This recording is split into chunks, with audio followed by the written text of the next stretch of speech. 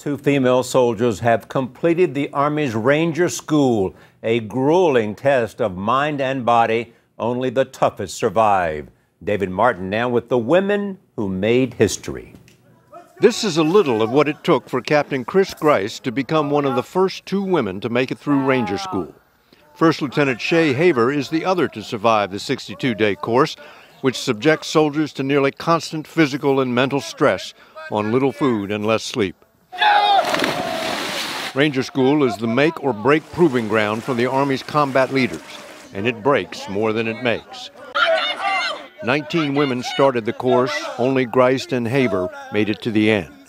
380 men started, only 94 finished. The Army refused to officially identify either woman, in part to shield them from snarky comments which began popping up on social media. Some don't bear repeating, but cracks like, "What standards were lowered? Did they only have to do one pull-up?" were typical. Despite the Army's attempt to protect the two West Point graduates from publicity, their friends could not help bragging on them. The Army insists the women had to meet the same standards as the men, and in the brief glimpses the media was allowed of the training, there was no sign of going easier on females. When they graduate on Friday, both men and women will receive the coveted Ranger tab. But unlike the men, Grice and Haver will still not be eligible to serve in elite Ranger regiments or other ground combat units.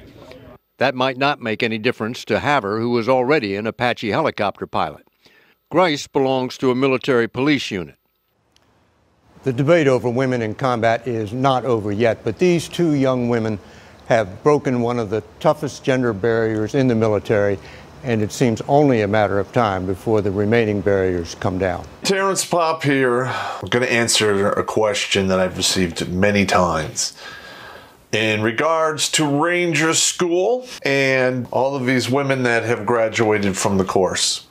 I'm just going to be honest.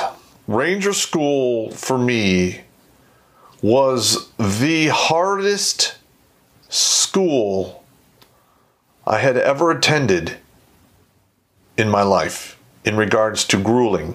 Back when I did Ranger School, somewhere in early 1990, you could find me on, my picture.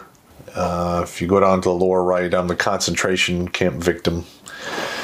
And I went from 168 pounds, I was shredded, probably had 5% body fat, to 136 and just fucking wrecked.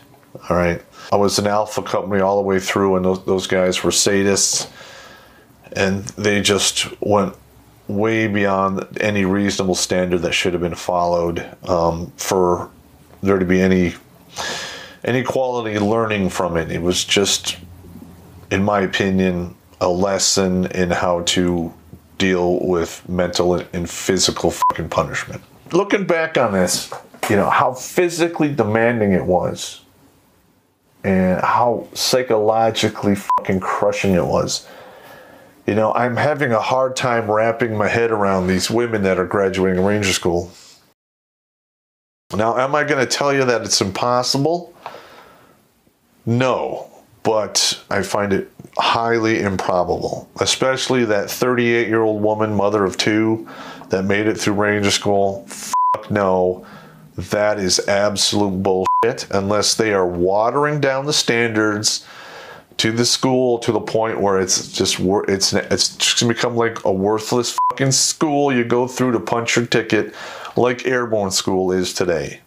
Because back in the 50s and early 60s, airborne school was a fucking ass kicker, and it made you mentally and physically tough to become a paratrooper, taught you the skills of jumping out of a bird, and when you went to your fucking unit as a paratrooper back in the day, you were a force to be reckoned with.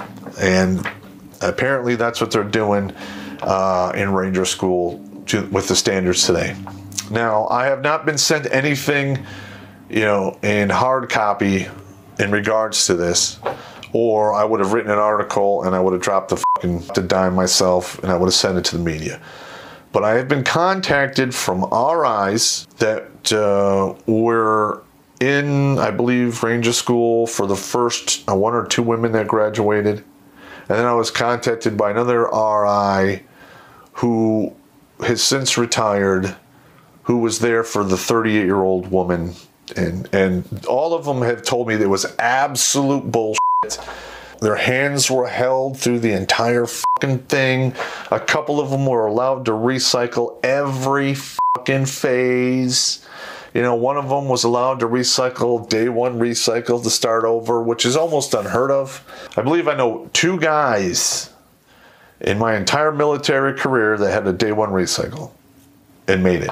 You know, I hope that there's some guys out there that actually watch my show that actually have any hard evidence on this.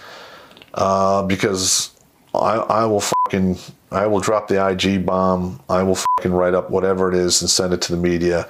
And the active duty fucking people can chase me all they fucking want. I'm retired. Fuck them. If a woman wants to be an infantry fucking grunt, guess what? You better be able to fucking run the fucking required distance in the fucking required amount of time.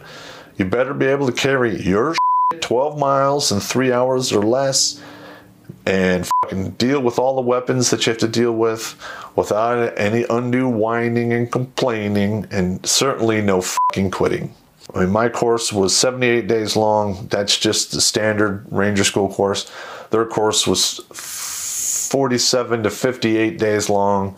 I was also reading another article in regards to a senator that was requesting these same green books from these female rangers that graduated Ranger School, and they basically said, "F you, we don't work for you, we work for the president." Imagine that. They keep files on all these rangers going back to 1950, but these females who graduated Ranger School, so I'm told, their records are gone. How am I supposed to fucking take that? I don't know. And another thing that was told to me, that these women were allowed to go back to the rear to take a shower and do personal hygiene every third day for I believe they were gone between 2 and 6 hours. All right, so you're going through the hell of Ranger School, which is designed to be a long, grueling process to wear you the fuck down and then see if you can fucking make it to the end. When you're in the field, there's no showers. Maybe you get to fucking, sponge off your fucking pits and your ass once every blue moon when you're on the water detail to go down to the river to get some fucking water for the patrol. But other than that, that's it. There is no fucking break. Hell, there's hardly any fucking sleep. I mean, God.